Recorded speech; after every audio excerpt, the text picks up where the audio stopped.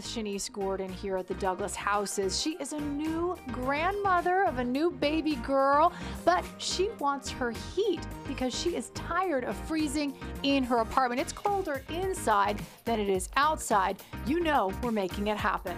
You gotta make it happen, Monica. You always do. I haven't had heat over 20 years since I lived there.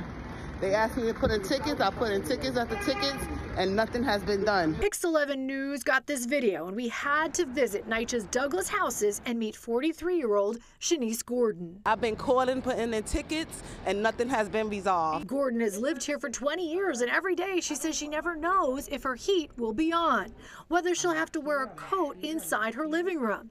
Now she is a new grandma of a beautiful baby girl. Heat is a top priority. Okay, let's feel her heat. Let's go. Let's go. You feel the cold? Oh, yeah, it's freezing in here. It feels like it's outside when you're inside. We checked, and there was no heat in her living room Wednesday afternoon. I shouldn't be able to put my hand there. She worries there will be a cold night to come. 2 pair of pajamas for her granddaughter again. Your hands are so cold. Wow. Yeah, But we're gonna make it happen, okay? Carmen Quinones is the tenant president of the Douglas houses. Well, how are you feeling right now when you hear this?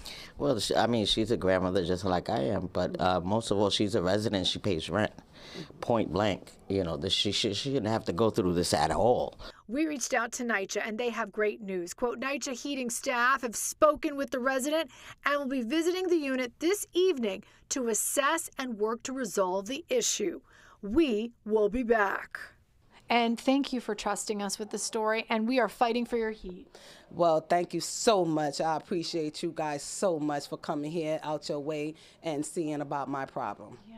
Oh, well, we're a family, so we got to act like one, and we're going to make this happen like always. That's we make right. it happen. That's right. And if you have a story, do what Shanice did. Just send us your stories and videos to Monica Morales TV on all of our social media platforms.